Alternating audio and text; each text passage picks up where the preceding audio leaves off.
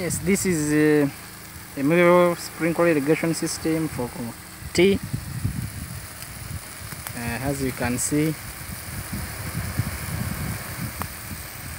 this is how we are irrigating it.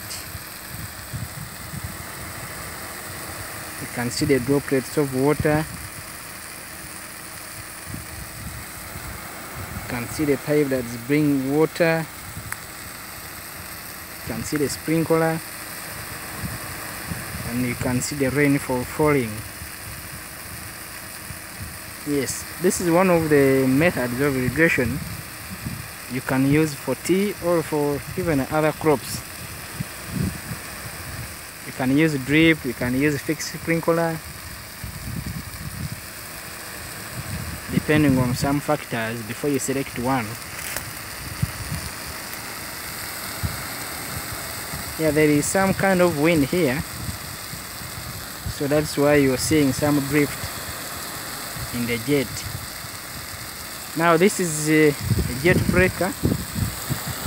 This white thing you're seeing, this one, that is to break water such that you get at least relatively uniform water across the jet.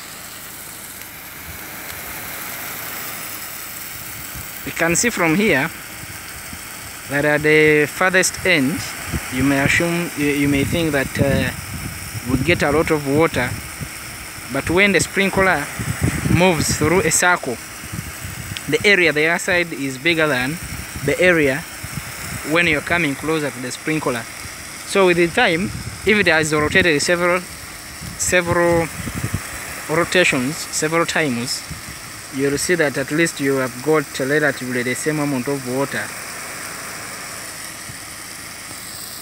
Yes.